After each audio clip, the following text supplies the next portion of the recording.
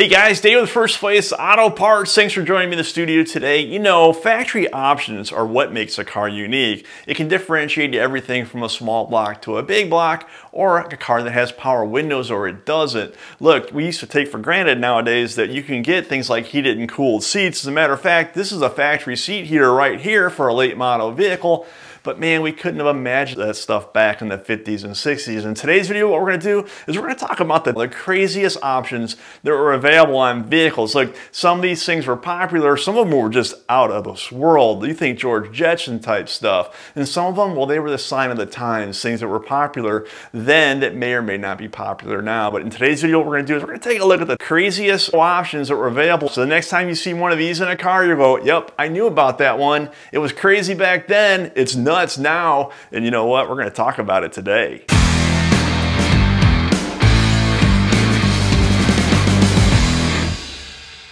And the first way out there option was brought to us by none other than General Motors back in 1969. Look, it was called the V75 option, and what it was literally liquid tire chains, or tire chains in a bottle. If you lived in a northern climate, you knew that sometimes, especially with bias-ply tires, tire chains were a necessity. GM, they came out with a liquid version of that. It was a one-year only option. It was discontinued at the end of 1969. The V75's option, or the liquid tire chain option, essentially was a tire traction dispenser that was available on almost the full Chevrolet lineup for 1969. The driver would activate a control on the dash that would turn on two aerosol canisters over the rear wheels, and these canisters contain a polymer that was designed to make the tread grip cold, slippery surfaces. Most of the V75 option cars were Chevrolet full-size vehicle. However, it is estimated that roughly 188 1969 Camaros had the liquid tire chains as a factory option installed. And for the discerning businessman who wouldn't be caught dead with a 5 o'clock shadow on his face at 8 o'clock in the morning,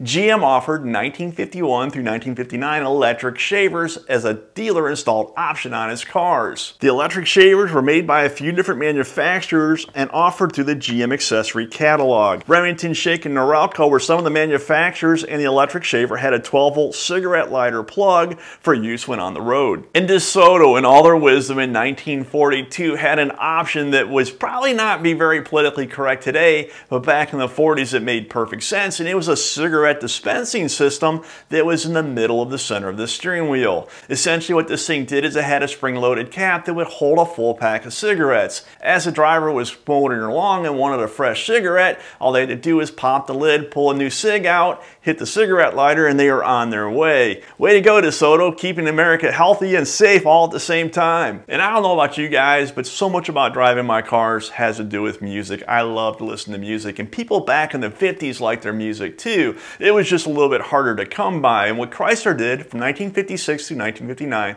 is they offered a hi-fi stereo system that went in the cars. Now, hi-fi, that stands for high fidelity, and it was essentially a record player that was mounted in the vehicle. Now, up until 1956, you had to buy Chrysler specific records. Then after 56, starting in 57, you could play any number of 45 records that were available all the way up until 1959. Look, nothing quite like cruising and having your arm skip on your record, so the arm on the actual Chrysler installed hi-fi system had a spring-loaded arm that helped keep it in contact with the record. Now, if you live in Michigan or Ohio where the potholes are huge, the size of small Volkswagens, that spring would have to be pretty taut. But all the way back in the 50s, you could have your music and take it with you and have it be portable and mobile, and you could listen to exactly the song or the album that you wanted to. And how many times when you're driving your car today, do you wish that maybe you had leather seats for one occasion and cloth seats for the other? One durable and one supple and soft. Well, you could get that with the Packard back in the day with their Caribbean reversible seats.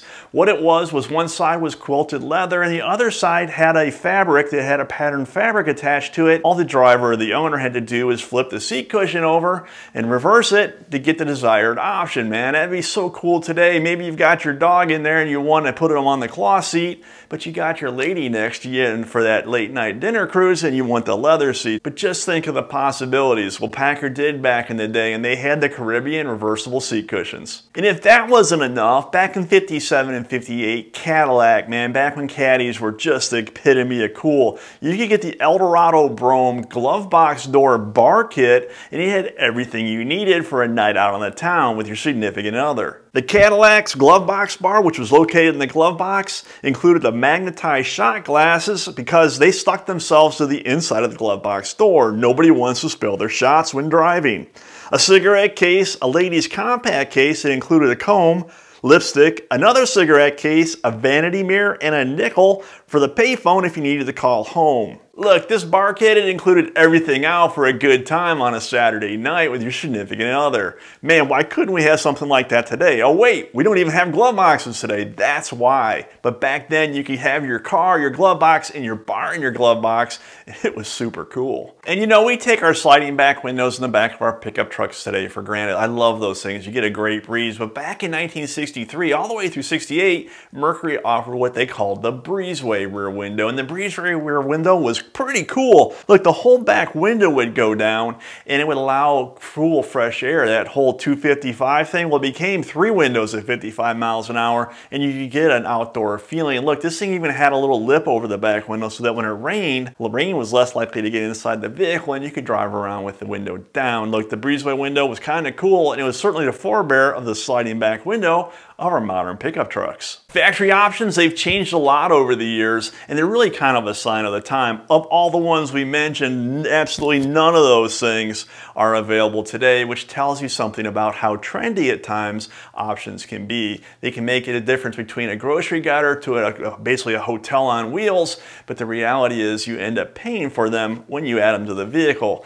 And speaking of vehicles, if you ever need parts to restore or make your American muscle car or your truck go faster, stop harder, or put it back to its former glory, please check us out at First Place Auto Parts at fpautoparts.com. Guys, we have everything you need there to get your car back on the road or make it exactly the way you want it.